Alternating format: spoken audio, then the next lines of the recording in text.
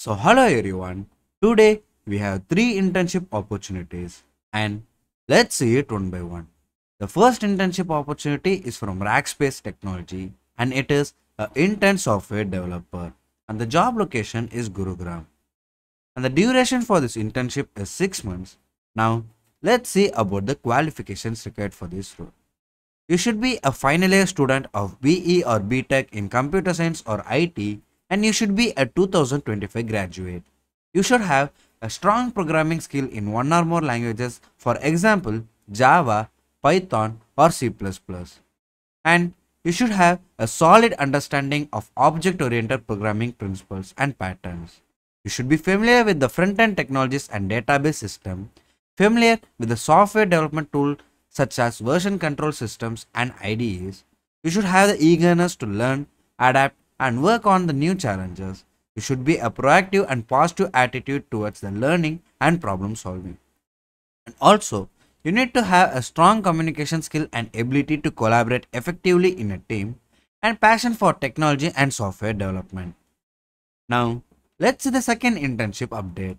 It is from Trellix and it is a software engineering intern.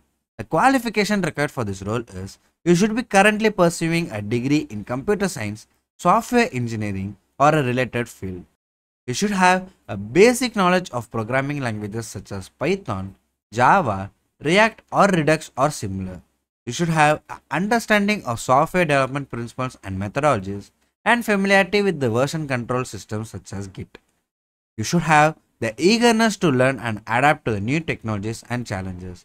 The work location for this role is Bangalore. The final internship opportunity is from Zigment and it is a front-end software engineer role. Now, let's see the basic requirements of this role. You should be a final year student or a recent graduate in computer science, information technology or related field.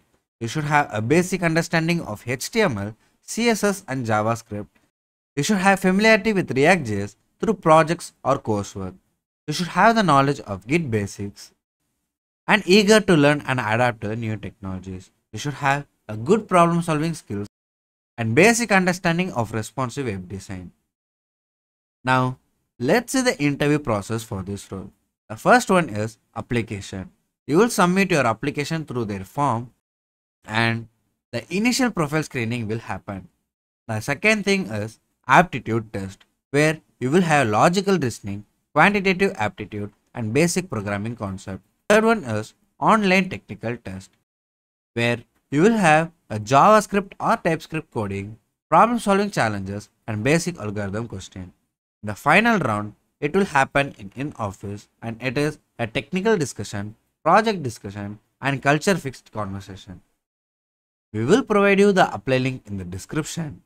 And if you found this video helpful, hit the like button, subscribe and share it to your friends.